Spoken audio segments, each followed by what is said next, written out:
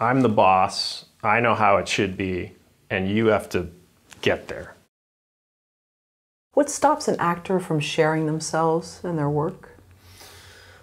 Trust.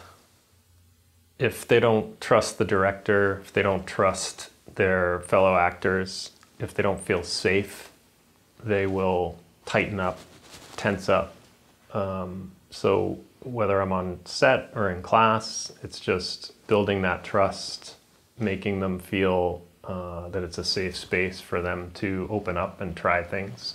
I think that's the most important thing that I do as a director, as an acting teacher, is creating that space where everybody can relax and play and find different things and try different things. What if they don't trust themselves? Can you see that versus they don't trust others?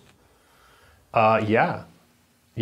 You can see them editing themselves, you can see them being self-conscious, but I think again that comes back to creating that safe space where you're encouraging them, not like picking out negative things that they're doing, but coming at it from a more supportive, encouraging, positive place, and making, actors are really sensitive creatures, so, and I know, having come from acting, that one little note can really get in your head and throw you off, I have to always keep myself from giving a good note too, because sometimes that'll throw them off. If you say like, oh, I love that moment, do that in the next take, I love that moment where you guys said that thing, and and then the next take you can see them in their heads sort of like, oh, here comes the moment that he loved.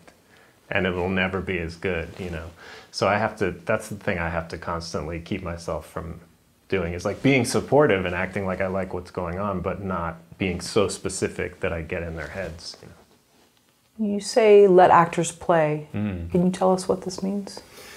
Yeah, to try different ways of saying something, to try a improvised line of dialogue, to maybe take a pause before that moment, to connect to their scene partner, to just keep exploring it, so that I'm not getting like 6 takes that are all in the same sort of place, that if it's a angry line, maybe don't say it angry, maybe say laugh on one take, keep trying stuff, so that's what I mean by play.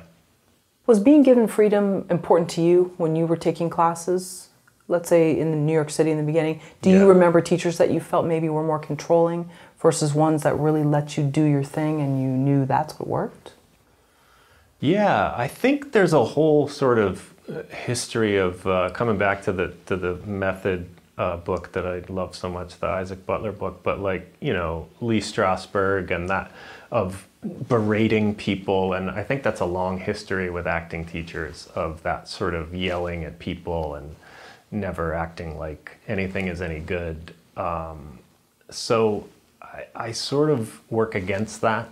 I don't think that creates an environment where people want to play and try things if they're constantly getting berated. So I think, you don't want to just say everything's great. And so you want to try and be constructive with your criticism, but just not in a way that's too berating or negative. That brings to the mind an article I saw, I think Wall Street Journal, can a boss be good if they yell? Mm-hmm. And I'm wondering if the same is for a director, because I was thinking about it, if the boss is then fair at other times, I think you would almost respect them in some sense. Yeah. Versus a boss that maybe doesn't yell, but then there's like other stuff that's not. I mean, that's interesting. Can a director be good if they yell? Sure. I mean, Lee Strasberg was an amazing teacher, even though he yelled at people. So I think you can be. I think for me, it's getting out of that mindset that a director is the boss. I think there's a lot of ego in directing and teaching.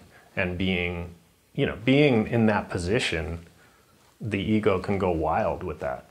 So I think you have to constantly work against that and be a collaborator and I don't want to direct unless I have to. If it's going off the rails, I'll give you a note. But if I can just cast really great actors and let them do their thing, great. I don't need to micromanage and direct all the time, you know. Do you think, though, we need to know who to respect? You know, sometimes you have to, what's the saying, you have to meet people at their own level sometimes to have them respect you. Do you think we need to sometimes see that person take ownership of the ship? Yeah, but I think that's about, I think you see that in what they want and how they communicate, and I don't think that has to be, I don't think respect comes from yelling at somebody or berating someone. I think you know, you can be respected and be positive and supportive and be collaborative, and I think just a lot of times, probably because of that, like wanting respect, I think directors tend to direct too much. And it's, you know, I think it's in all aspects of the business. You know, actors love to act and act too much, you know. So I think you have to take your ego out of it and just really focus on the work. And the people that I've worked with that do that, those are the people that I respect. I love when someone says, I don't know what this moment should be. Let's figure it out together. I don't disrespect them for that. I think that means that they're still exploring the moment. They're trying to figure it out with the actors. They're letting something be alive, and I respect that rather than somebody who's gonna pretend they know the answers all the time. What if an actor can't find the character within them? That's a tough one. I mean, if it's are you talking about like in a set or in a class, or, because I think that's... Okay, I mean, I guess I'm thinking of maybe really both. Anytime they're supposed to play something and it's just not giving, it's not coming for you. Yeah, I mean, that's why I would never direct something that I didn't get to cast, because I think casting is everything in directing. So I've had the luxury of working with amazing actors, so I haven't had that problem on a set. In a class, it's different because you're getting, you know, new people all the time, and people are at different levels of experience. I think there's always a version of the character that they can find, and it's their version of the character. So it's not necessarily like, this is the character and you have to like go to the character and become this thing. It's sort of bringing those two things together. Like, I want to see your version of this character, more than like trying to hit some note. How do you know when to push an actor and when to leave an actor alone? Well, if they're not getting the scene or the moment in the way that you see it, then it has to be a communication. But I think push is a tough word for me, just because I think if you push too hard, you're not going to get what you want out of that actor. So I think it's really a delicate, you know, it's just a conversation about, you know, I like to ask questions a lot. Like, what do you think this moment is? What are you trying to do with this line? Like, what's your intention here? And because I think sometimes if you push too much, you can push them away. So it's a pulling, sounds like. Yeah, it's more of just a conversation of just figuring it out together. Again, rather than it being like, I'm the boss, I know how it should be, and you have to get there.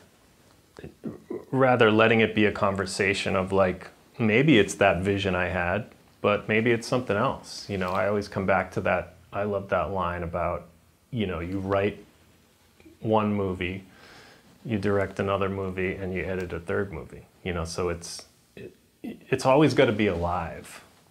And if you get too controlling and try to make it something that you wrote 6 months ago in the script, it's not going to be alive and it's not going to be compelling.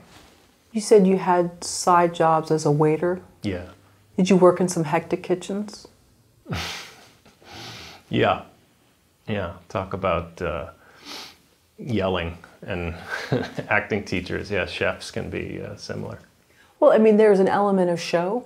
Yeah. You know, it's plate up time and Yeah. it's dinner time and you've got, you know, patrons that are waiting. Yeah. And there's a stress. And so it's similar, get out there. But you're right, that's a push. Yeah.